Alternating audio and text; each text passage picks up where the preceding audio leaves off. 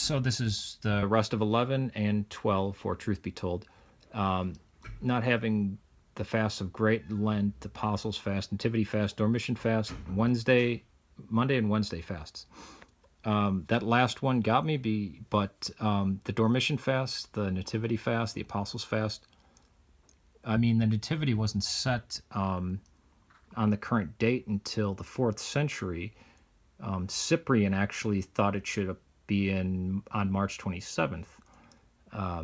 So why would those even exist at that time?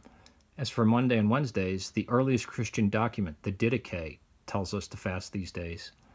Icons, you will not find one early church of any clear exposition of the current EO theology on icons. Well, why would you? The Seventh Ecumenical Council came out of the actual historical practice of icons, of reverencing icons, and the concerns of Epiphanius and Eusebius and men like that. But as for the theology, I should restate that. As for the theology, we absolutely do see the theology. It's a condemnation of Docetism. That's the theology.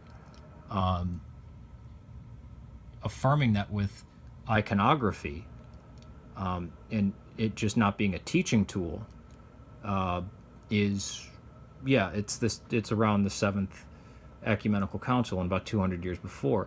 But as images being holy, that's throughout Christianity, from the cloth, from the images of Christ appearing that were not made with hands.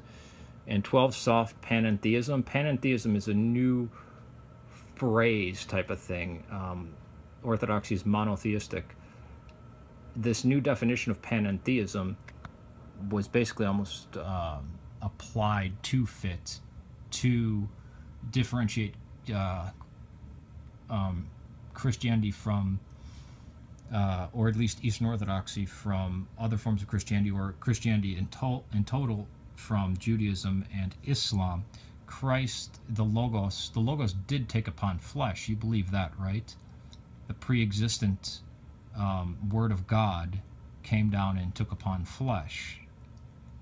It doesn't violate monotheism whatsoever, and it's not in any way Hinduistic. Hindus are pantheists and polytheists.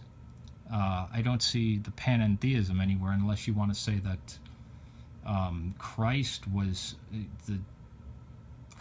a pagan, or that Hercules was a pagan. Yeah, but I would encourage you to read early church fathers, because you're drawing these sources from a guy who says he wants to heal the schism. The schism will never be healed. That's near blasphemy to try to reconcile anything with the Roman Catholic Church. They're done. There is no healing the schism.